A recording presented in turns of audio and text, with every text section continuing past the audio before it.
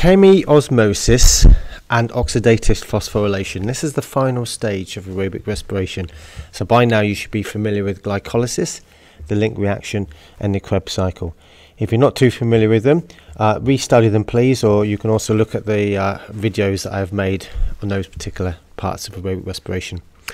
This is sometimes called the electron transport chain. You'll see why as we go through this. And a similar process happens in the thylakoid membrane of photosynthesis, but I'm just going to be dealing with what happens inside the mitochondria with the respiration. Now, talking of which, this takes place on the inner membrane, and it deals with the intermembrane space and the matrix. So this is the inner membrane of the mitochondria separating the matrix and the intermembrane space. Now, if you remember in a previous video, we would have talked about the structure of the mitochondria, and there would be some stalked particles. They're also involved. The stalked particles are enzymes called ATP synthase, and they have a very crucial role in this particular process.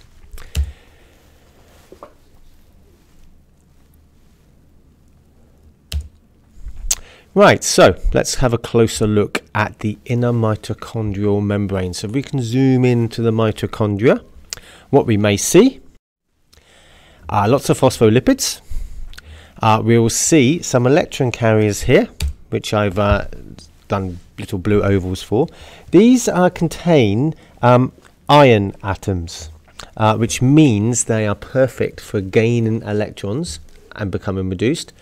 And also then donating that electron on and therefore becoming oxidized again. The little grey object, well the big grey object I've got on the right hand side is representing a stalked particle or an ATP synthase enzyme. So let's look what happens. So during glycolysis, during the link reaction, during Krebs cycle, we have generated an awful lot of reduced NAD and reduced FAD. This is where they come into play now. Because what they're going to do is they are going to release those hydrogen atoms, and at the same time these hydrogen atoms split into protons, H+, and electrons, E-. And we generate quite a lot, and that's something you can have a work out of how many are generated at another time. So what now? We've got all these electrons, and we've got all these protons. Now one thing to note here is that the inner membrane of the mitochondria is impermeable to these protons, so they are now stored up inside the matrix. But what happens next is this: an electron moves from one electron carrier to another, and the energy it releases pulls across a proton into the intermembrane space between the outer and inner membrane.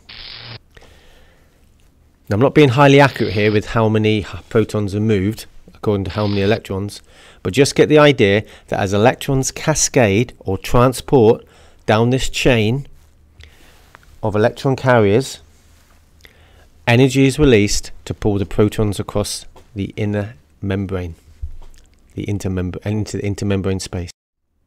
Let's watch that again.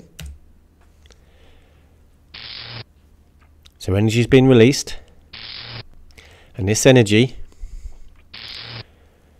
is used to pull the protons across the inner membrane to the intermembrane space. What you begin to build up is a proton gradient, or sometimes referred to as chemiosmotic potential. What we've done now, as I said, is we've built up a proton gradient. Note that we still have a lot of electrons inside the matrix. We'll deal with those a bit later.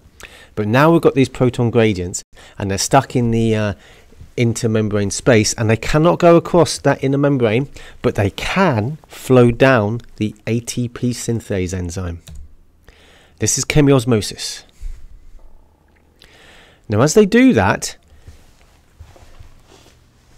it provides an energy source, and it was described to me as almost like that the ATP synthase starts to spin round like a generator, and in comes ADP and a phosphate, and sorry about that if you've got headphones on, it will happen again, so be warned. That provides enough energy to phosphorylate the ADP and phosphate group into ATP.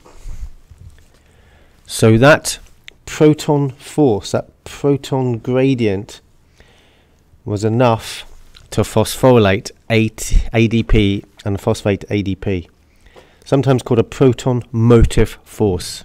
Let's look at that again. Again, I'm not being highly accurate with how many protons flow down to phosphorylate an ATP, but just to give you an idea, here we go. ADP and phosphate.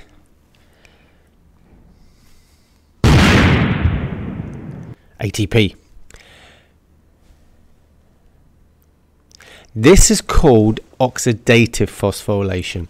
Now, you would have come across substrate level phosphorylation before, so let's look at why this is called oxidative phosphorylation now.